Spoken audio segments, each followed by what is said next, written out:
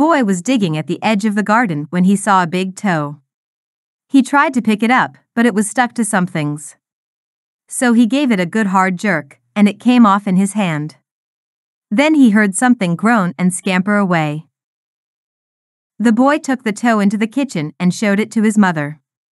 "It looks nice and plump," she said. "I'll put it in the soup, and we'll have it for supper." That night his father carved the toe into 3 pieces, and they each had a piece. Then they did the dishes, and when it got dark they went to bed. The boy fell asleep almost at once. But in the middle of the night, a sound awakened him. It was something out in the street.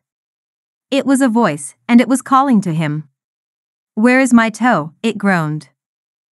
When the boy heard that, he got very scared. But he thought, "It doesn't know where I am. It never will find me." Then he heard the voice once more. Only now it was closer.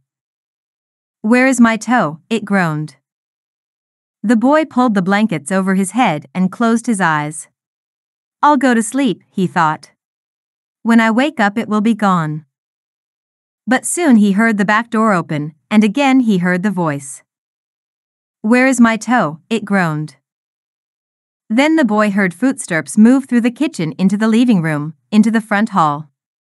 Then slowly they climbed the stairs. Closer and closer they were in the upstairs hall.